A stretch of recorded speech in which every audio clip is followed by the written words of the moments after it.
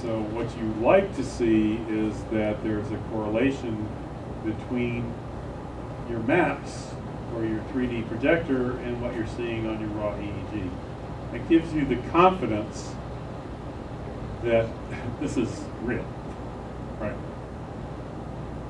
The confidence that what you're doing, you're looking at that what you're looking at represents the real physiology in the brain.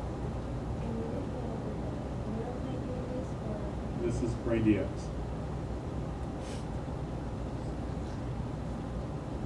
Now, one thing I find kind of cool about live projectors is that you can actually isolate different regions.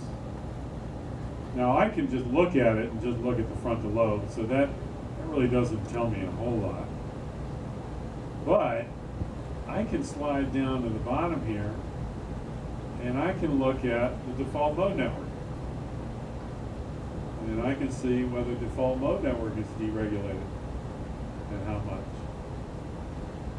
and in what frequency bands. I can just change this back to delta again. And you get an idea of the default mode network. Or you can go to the different Hagman networks. And you say, okay, well, let's try Hagman 1, primary visual cortex, deficiency in the delta band. Back to that alpha band again.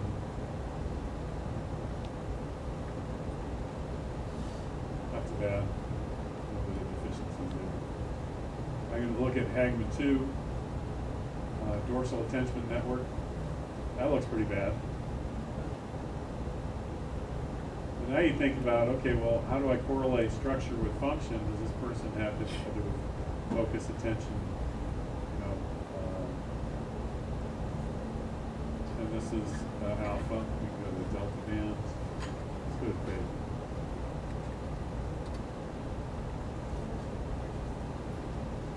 All for sure. Yeah, he has a hard time paying attention. Hagman 3, left-sided, temporal, speech and language, receptive, speech and language. Pretty nasty there too. Again, you want to correlate presenting symptoms with the